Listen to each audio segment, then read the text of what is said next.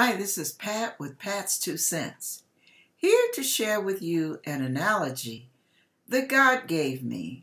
He gave me this years ago, and I felt led to use this when I sang this morning at church. So I feel like I'm going to share it right now. And it deals with life beating you down. And this is the scenario that actually took place. Listen to this. One day, I was having my pavers laid in my garage, or my driveway, not in my garage, but in front of my garage down to the street and in front of my house. Now, these were done with terracotta bricks. And do you know, the beautiful thing was watching the process. Now, the star of this scenario is the compactor. The compactor is ugly, heavy, noisy, and bothersome.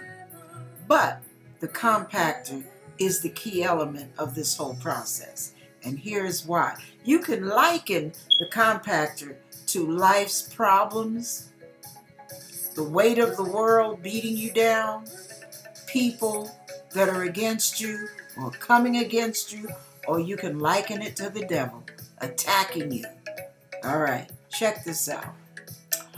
Well, one day, as the guys were preparing the ground for this beautiful driveway of mine, the first thing they had to do was break up the fallow ground. They had to bang and beat and chop up all this old cement and get it up, get it out of the way. Now, all this left was loose soil. Now, if someone were to try to drive a car over that, a truck or whatever, they might have sunken down a lot deeper and not been able to move. So we had to prepare the soil to handle the weight. And what did they do? First, they leveled everything off, brought added soil. Then they brought that old ugly compactor. And that compactor got to beating and pounding and beating. Now, I'm trying to imitate how that compactor sounded. But let me tell you, it is far from the way I'm going to make it sound. Multiply or speed up my vocalisms about 50 times and you'll hear what it really sounds like. But it's like bam, bam, bam, bam. And it's like brrr, it's real fast. Well, it's a real annoying sound. And it's an annoying sensation if you have to push that bad boy. And what the guys had to do was compact the soil. Now, the reason for compacting the soil was so that we could park cars. That's what the driveway is for. But the driveway is useless if you can't prepare it to carry weight. So what they had to do is pack more and more soil and level it off and compact it and level it off and mist it with the compactor, with the water, and soften it up some more and go back over it and level it and compact it and beat on it and beat on it and beat on it and beat on that poor dirt. I know that dirt was probably looking up like, will you leave me the heck alone? But anyway, so this was a real tedious ordeal. And this was the comical part. After all that, you know they had to go back over it and do it again. And then after all that, they had to do it again. So what you end up with is a constant barrage of beating and beating and beating and beating. And it just seems like life beats you down and you cannot figure out, well, what the heck is going on, right? So what happens? What happens is you end up with the pavers. Now the guys come around, they bring the pavers in, right? And when they bring the pavers in, this is the beautiful part. They start laying out the perimeter. And the perimeter just looks beautiful. I mean, they're laying out the cement and they're lining everything up so that it's lined up perfectly and everything's leveled off and sloping perfectly with the alignment of the driveway. And after they get it in, we have to wait a whole day. Why? Because now the cement has to set. I know you wonder, why is she going into such detail? Because sometimes life, after we get the beat down, then we're left in limbo. And we're like, okay, I don't see an answer. So what's going on? Am I getting ready to get a let up? Is this going to stop? Don't we? Those trials, the barrage of trials, just seem sometimes to come to a complete standstill. And we are in limbo with nothing but questions, no answers, just questions. One of those questions is, where the heck is God in all this? Because you know what? While the cement was setting, the men were nowhere to be found. They weren't sitting there watching it set. They were off doing other things with their day, possibly making money elsewhere. But guess what? Let me take these off. What ends up happening is the cement has to cure. The cement has to harden. And there are things that God imparts to you. While life is beating, God is imparting. And he has to sit back and let that set in you and cure. And a lot of what's curing in you is your character, the growth element, the power of the Holy Spirit, a deeper understanding. It gets deep. Okay, so now the men are gone, nowhere to be found, just like you feel God is oftentimes when you're going through. No more noise. The compactor is put away. Nothing's happening. And now we're waiting for the cement to cure. But the rest of the pavers aren't laid yet. The job is not finished. So now what happens?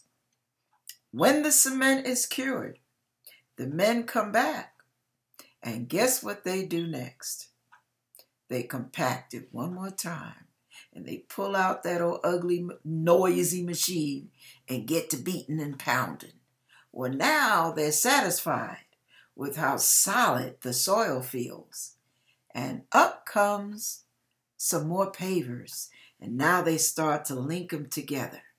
They're linking them, putting them in place, working them. No, first they lay the sand.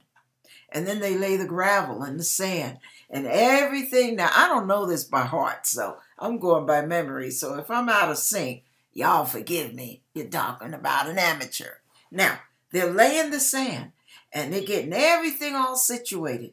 Now they come back and they start laying the pavers. They've already put the poles up with the strings and all the measurements. I don't get that. I'm not going there. But now they're laying the pavers. Now it's getting pretty. I'm getting all excited because instead of an ugly beat up driveway, my driveway is beginning to look beautiful.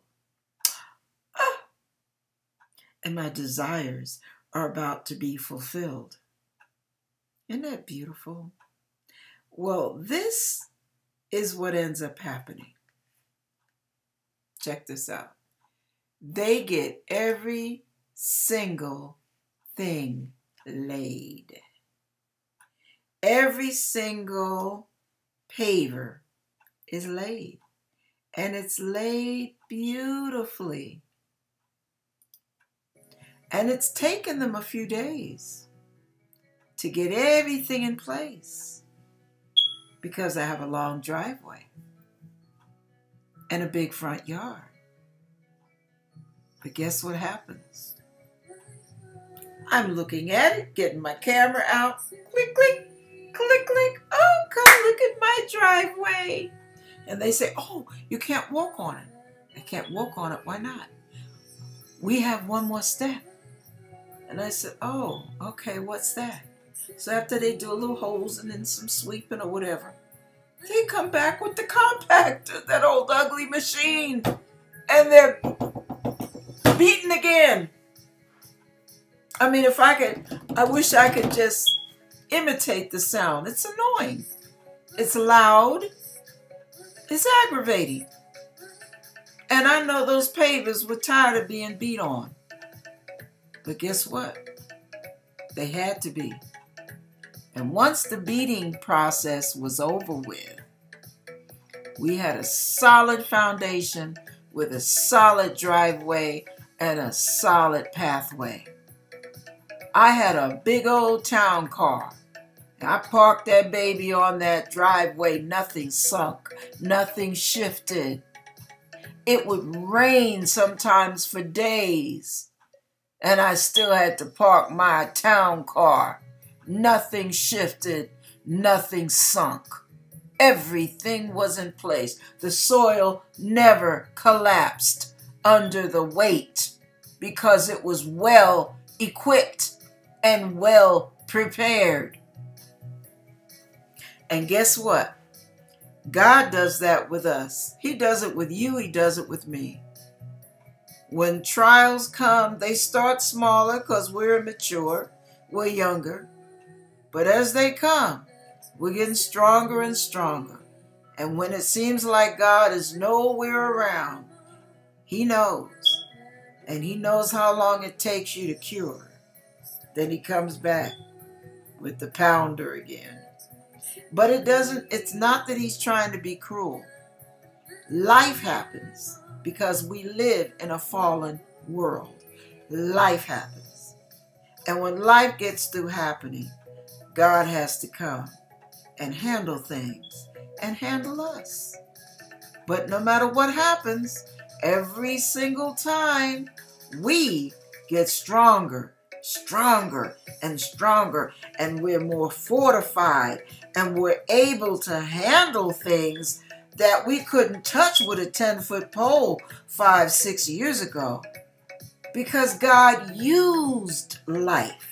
Just like the paver men, they used that compactor to work that soil and work those pavers. They used that annoying thing. God uses the attacks of life, the setbacks of life, the beatings of life. He uses it in our favor.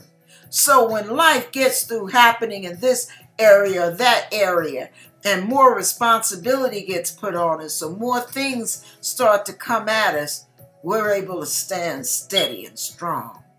We're not shifted. We're not knocked off balance. We don't collapse. We don't crumble under the weight of what's going on. We stand strong because we're standing on a sure foundation. And the sure foundation, believe it or not, is not the pavers, is not the soil. It's Jesus Christ and Him crucified. Remember that. God bless you. Be encouraged. When things start coming at you, when things are going topsy-turvy and helter-skelter, and you can't figure out what the heck to do with all this, and you think you're about to crumble under the weight, you think you're about to fall apart, God has been preparing you down through the years. He knows what you can handle. He will not put any more on you than you can bear. He's not going to overload you. So you never have to worry about falling apart.